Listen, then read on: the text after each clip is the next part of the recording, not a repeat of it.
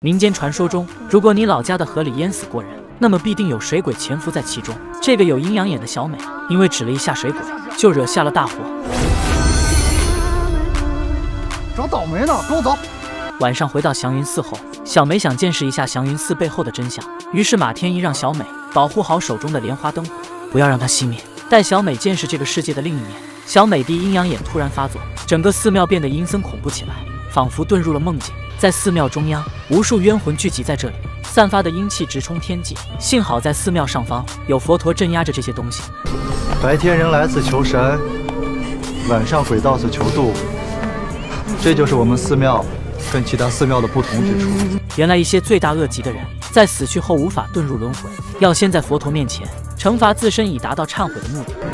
但凡生前搬弄是非、亵渎三光、破坏他人家庭者，死后要到庙里用眼泪擦拭台阶。什么时候台阶能够反出人影，什么时候才算赎清罪孽。随即李大有牵出一头黄牛，忏悔完毕的冤魂要跟随着黄牛的指引，去到地府判官面前再次进行审判。黄牛，你听话，佛灵喝脏水是你的活，拉上明灵头朝西，一路下到通彼岸，好好干。今天晚上能走的赶紧过来。临走前送你们一句话：一路向西莫回头，跟丢了牛，你们也去不了，明白了吗？突然，小美回过神来，刚才的黄牛竟只是一只纸牛，而那些东西早已消失不见。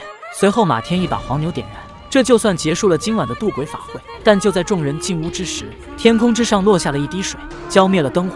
小美好奇地往头上一看，之前水鬼果然就趁这个机会附身在小美身上。马天意大感不妙，捏起法诀打在了小美额头上。就在马天意要下狠手把水鬼打得灰飞烟灭之时，但水鬼突然发话，说起天道不公，自己死的时候孩子才3岁，为什么别的鬼都能找替身，我为什么不能找替身，去见孩子最后一面。